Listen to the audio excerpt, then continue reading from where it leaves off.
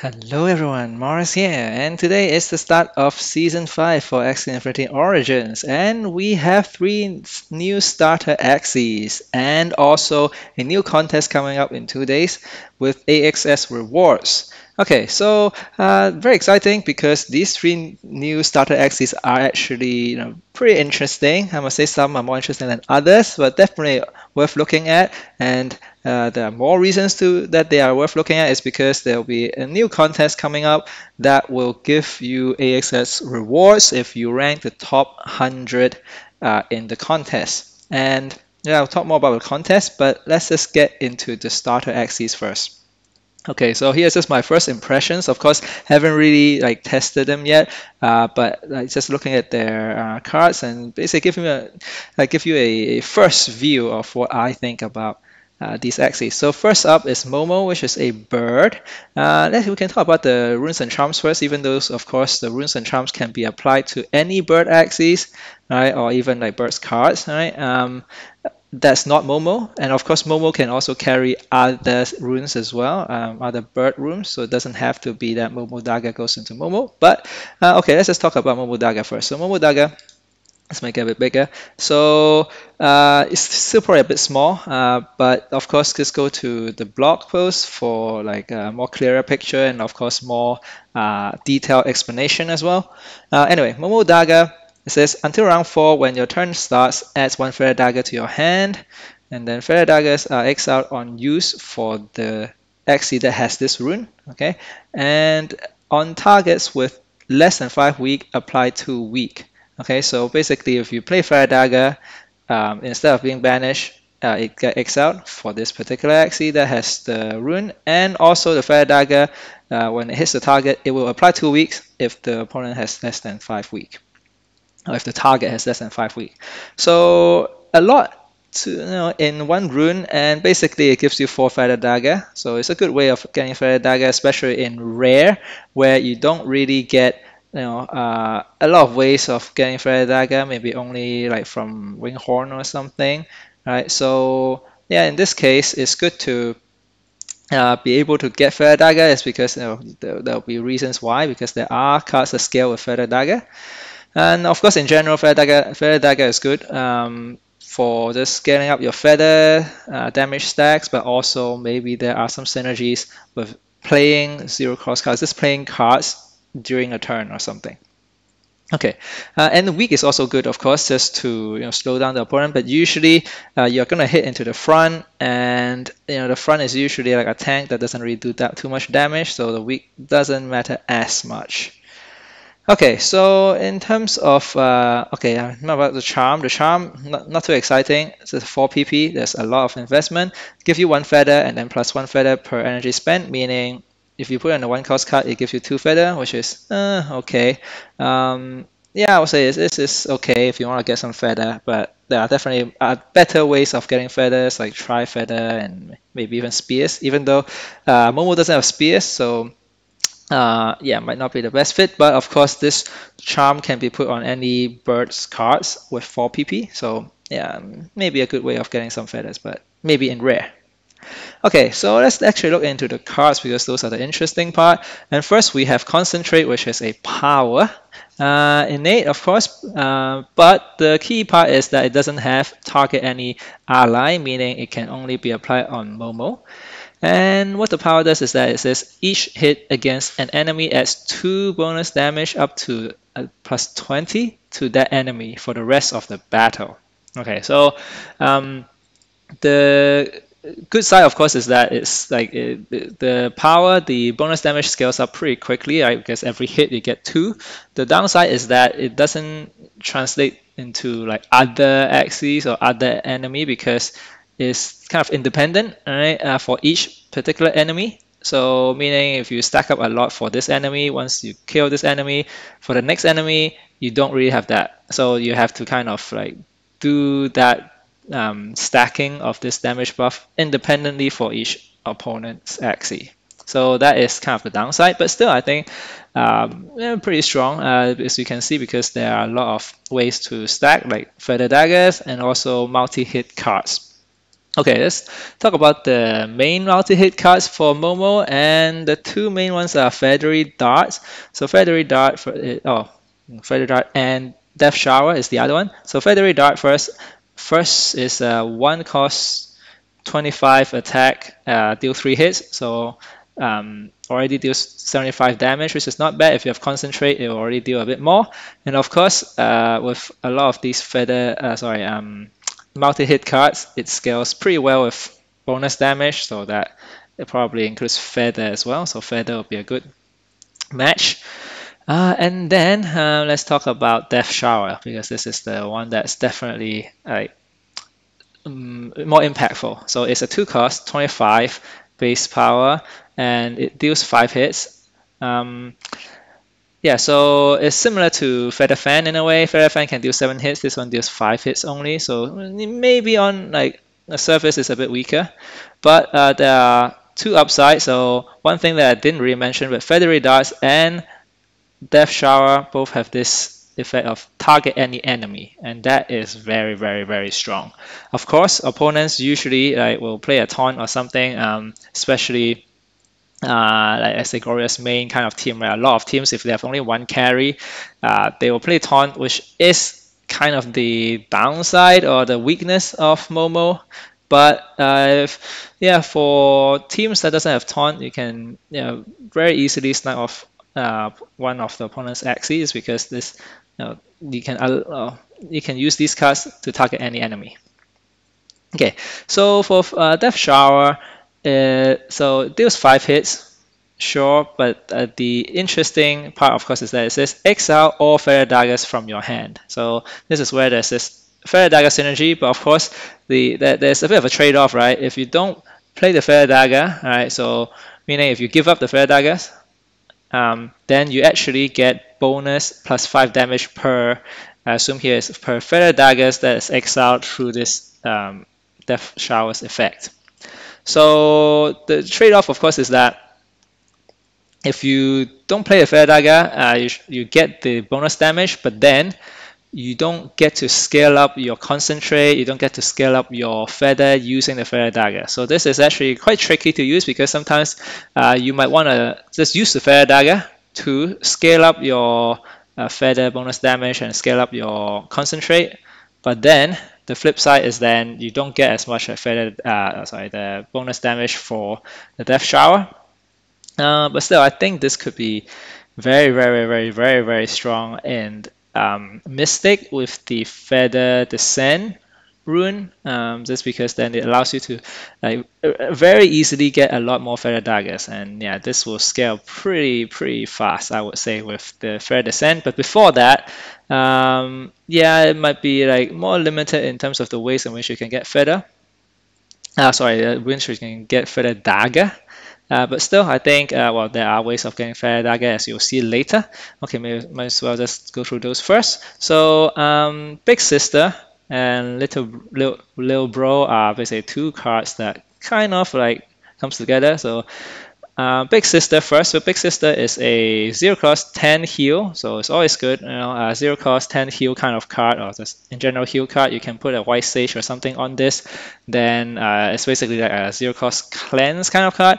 But here, the interesting effect is that it adds one Little Bro to this card pile. So basically, you can have multiple copies of this Little Bro. And what Little Bro does is that it is a 1 cost 25 damage card.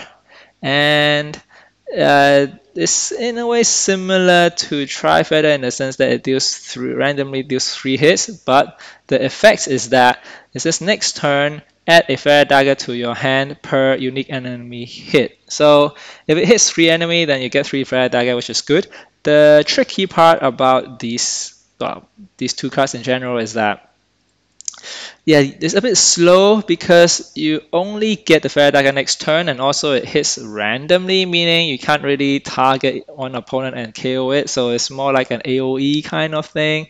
Yeah, so that's why I'm not like too excited. Having said that, you are able to get more little bro into the deck. I don't know if it actually is a good thing or bad thing, just because it actually kind of dilutes your deck if it's not such a good card, and little bro is not that good of a card, especially if there are, once you get to like there's other ways in which you can get Feather Dagger. Then yeah, so not too sure about these two cards.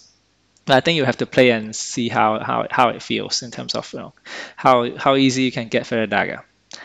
Okay, so the last card, which I think is actually probably the most interesting card, uh, and it is a zero cost card. Skill card is a Brimstone, and it says with five or less than or equal to five cards in your hand, then move one random skill or secret from the discard pile to hand. Right, to hand is the key word here, I think. Okay, otherwise move an attack card and exile. Okay, so at least it's exile, meaning once you use it once, then it's gone. So that is like the I guess what keeps this card in check in a way. So you can't use it multiple times, you can only use it once. But it is a zero cost card. It allows you to basically, in a way, tutor for a card that you just played and put it back in your hand.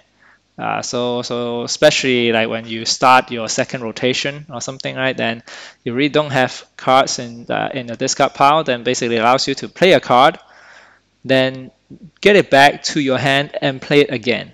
So yeah, this card like alone might be enough for actually some builds to actually run this, just because thinking about things like the Metamorphosis with the Teal Shell kind of combo, right, where it basically just allows you to play more cards during a turn. Of course, downside is there's no retain, so you might have to put a tape on it or something. But yeah, I think it can still be like something that people might use it similar to how I guess people run Ina just for Magic Sack. So maybe that's something to look into. Okay, so that is for Momo. And yeah, I guess just to wrap up, right, is that there are really two ways I think I can see, or at least two ways you can run Momo, right? One is basically just use as a carry, deal massive damage with the bonus damage and all these cards, right? Feathery Darts and Death Shower. The other way is really like a Metamorphosis or some sort of other combo that like uses Brimstone to basically allows you to play a particular card twice. You play it, draw it back again, and play it again on the same turn, and yeah, that could be pretty strong. Okay, so next one we have Pomodoro. Okay, so Pomodoro is a book. Okay, with four shield cards, as you can see here, one attack card, one's zero cost, which is always good. But then I must say it's not too exciting. Let's just talk about the rune first. The rune is Pomodoro's Pan, which is that wherever this Axie grants shield to other allies, right? Notice other allies, right? Meaning if you put shield on yourself, it doesn't really count. Okay, but when it gives shield to other allies, then its single attack gets +5 attack and it caps at 40. So I must say it's a bit tricky. Of course, it actually fits the theme of Bug, where apply shield and then like do single attack kind of thing. But it's just a bit tricky to use this because it requires that Axie. It doesn't have to be Pomodoro, right? You can put it on other bugs as well. But it allows that. Well, it requires the Axie to have some shield card and some attack cards for this to be useful. And so it kind of limits the power of this for sure, because yeah, assuming maybe you have 3 shield cards, 3 attack cards, then yeah, then it's still a bit weird because it's very a mid-rangey kind of thing, right? Yeah, so it's really hard to actually kind of fit into a particular archetype. And sometimes I'm thinking maybe Sturdy Fighter, once you get to Epic, would be even better than this, is because it's also like doing shield and doing damage and stuff like that. So yeah, maybe in rare, I don't know, like it could work in some way, but of course the people will try and make it work, especially for the event. It's going to be fun to try and see how it will work. And for the charm, yeah, Cocoon Whistle is nothing exciting, +1 cocoon per energy spent. Yeah, so really not too much to say. I mean, there are other ways in which you can get cocoon a lot easier. So yeah, so let's just get into the cards. So of course, Leaf Bug, there are two copies of Leaf Bugs here. It's basically the same as the other Leaf Bugs, right? This is exactly the same. So a lot better way of getting Cocoon is through Leaf Bug. It can basically give you 5 uh, for one Leaf Bug plate. So yeah, this is, I would say, good cards in general, but of course, why pay Pomodoro if you can just play other Axies with Leaf Bug as well, like double Leaf Bug. Okay, so let's get into the more like unique card. So Passion, 0 cost, 10 heal again, and it says cleanse. So target any ally and cleanse. So it has an inbuilt cleanse. So that means you might spare some PP for other things, so you don't have to put a white sage, or maybe you can put a white sage and cleanse twice, which is probably quite good against poison. But otherwise, yeah, I guess it's a 0 cost card that might get you out of sleep as well. Okay, and then Platypus is a 1 cost 20. Okay, let me zoom in a bit. Like 1 cost 20 shield, and shield or ally, so it's an AoE shield. And then it says this card it has retain, and this card gets 10 plus 10 shield per turn retain, and up to 40 shield. Basically, it's a shield version of Cucumber's dice. Yeah, it gives you a way of basically shielding other allies, so buffs the charm, the rune if you have the rune. Otherwise, I don't know, maybe good against AoE. Of course, you can play it with the White Sage as well to go AoE cleanse, which is probably the best use of it, especially against poison. But still, yeah, against poison, you don't want to play shield, right? So that's the thing, right? If it's a heal, it might even be better just because you heal up the poison. But shield against poison doesn't do too well. Maybe it's good against AoE or something, but otherwise, I guess the other way of using it is actually AoE shield, and then you have other axes with square teeth, then you can actually use the shield for attack. So that's another way to look at it. Okay, Lost Stream. Lost Stream, 1 cost, 60 shield, and target any ally, draw 1 card. Okay, I quite like this card, right? Okay, first of all is that it's a card draw, so yeah, so if you just run out of resources, you can play this card for card draw. But the interesting part is that it is, I think, the only ethereal card so far that playable. So ethereal actually means if it's not played or if it's in your hand by the end of the turn, then this card get banished. So in a way, like it's also a good way of thinning out your deck and just by not playing it, basically keeping it in your hand, then you don't even have to keep, right? It's just that if you don't play it, it's in your hand. If it's not played, then you'll get banished, and when banished, grant 25 shield to all allies. So I would say if you have a lot of resources, you just don't play this card, let it ethereal or let it banish, and then you get the AoE shield, which again contribute to the rune buff. But the key part is that it thins out your deck, which I think is pretty good. But of course, I think it might be too good if you put it on other axes. But yeah, Pomodoro, unfortunately, just the other cards are not the best. But this is a good card, I would say. It's just very flexible. If you need resources, play it for a card draw. If you don't need resources, just banish it and get the shield, get the AoE shield, and then yeah, just thins out your deck. Okay, finally we have Village Hero, which is the only attack card on Pomodoro, and it says, well, it is a 1 cost 60 attack, so it's pretty basic. It says get 10 plus 10 attack whenever this Axie grants shield to other allies. So that's why the other cards that I just mentioned, right? Of course, Leaf Bug and stuff like that, you can also, all of these shield can be put on other allies, and by basically placing shield on the other ally, you buff this by 10 and the cap is 60. So it's a bit unfortunate. If the cap is like 100, that would feel a bit better, or even 90, because basically then the maximum you can get is 1 cost 120, which is basically like a tiny dino. Which is of course not bad, but it doesn't even have retain as Tiny Dino does. So I don't know. Yeah, it really needs to play it 6 times, or at least 6 shield card in order to get it to the maximum. Yeah, it's gonna be a bit slow, so that's why I'm not too sure what kind of team Pomodoro fits in. I would say sustain is probably the main one. Yeah. In rare era, you might want to couple it with like the way of bug kind of bug so that you can get the most out of the shield, perhaps. Yeah, so that's what this is probably the toughest to kind of use, I feel, out of the three. Okay, so let's talk about the last one. Ooh, don't have this here. Okay, let me just refresh this and see if the image comes out. Okay, taking a bit of time. Okay, here we go. So, Vinoki. So this is the one that I think everyone is really hyping up, just because it is very strong. First of all, Poison is already very strong in Season 5, and it is a reptile that's poison themed, right? Let's just look at the rune first. So rune already very strong. We already kind of know, but it's Vinoki's poison. Until round 4, when your turn starts, apply 1 poison to random enemy 4 times, meaning 4 poison stacks per round. All right, basically it gives you 16 poison stacks in the first 4 rounds, right, in total.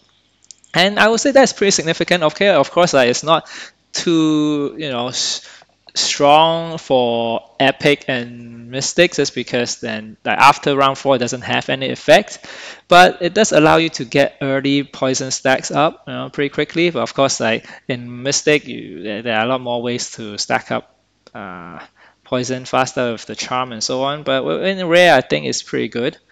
And then the poison vial is the charm. It says apply 1 poison to a random enemy Axie, apply 1 more poison per energy spent. So not too exciting, I must say. Very pretty weak. It applies maybe 2 or maybe a maximum of 3 poison, which you might as well run the other, what's that called again? I think I wrote it down here, right? Yeah, might as well run the Viper's Venom. But of course, Viper's Venom can only be put on attack card, but still, I mean, that's just, I think, yeah, might as well run that card, run that charm. And that's also a rare charm, and also it's only 3 PP.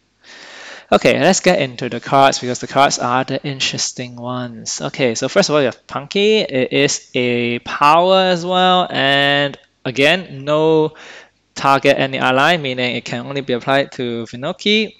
The effect is that when your turn starts, apply 1 poison to a random enemy 4 times.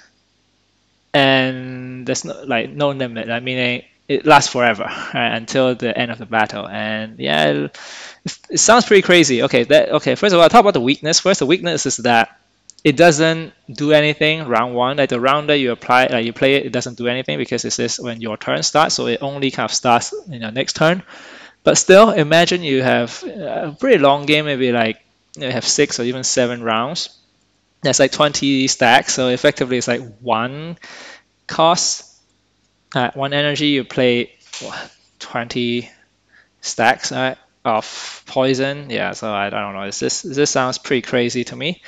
Of course, you lose a bit of tempo, but then yeah, you do get a lot of value. So I think, of course, that's assuming that this actually stays alive until the end of the battle, right? But still, I think again, it is, yeah, I think it's a strong, and it might even be strong enough that like it can be played in Epic and probably even Mystic, I feel. You look in the arcade and you'll see why. Okay, then let's look at the attack cards. Okay, so there are 2 attack cards. Both are 1 cost, 60 attack, 60 base attack, and then both of these scales with poison in different ways. So Chemical Fang scales with poison in that it heals 1 HP per poison on the target.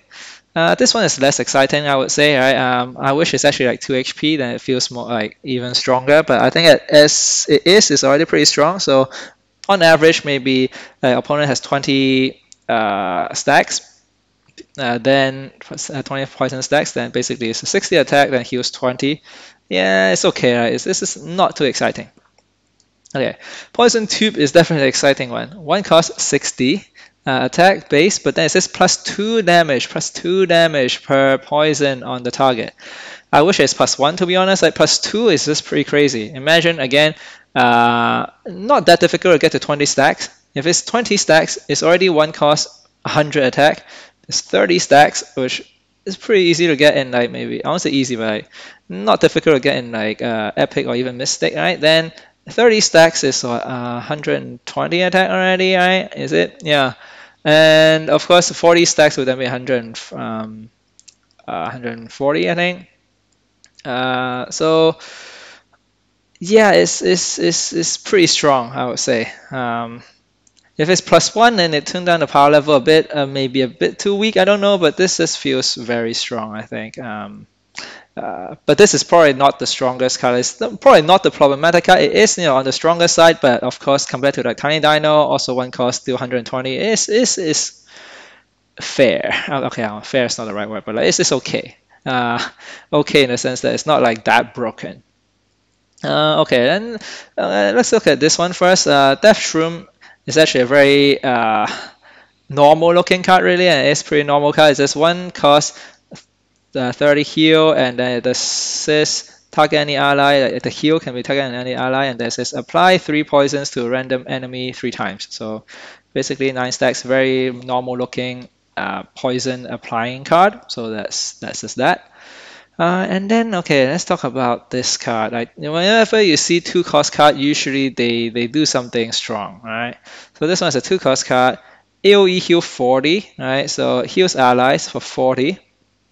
And then it says target any enemy, right? Double the target's poison stacks. So it is quite a big commitment in terms of energy. It does cost 2, but it is a skill card, so you can basically ignore any taunt or something. You can just apply this effect to any enemy.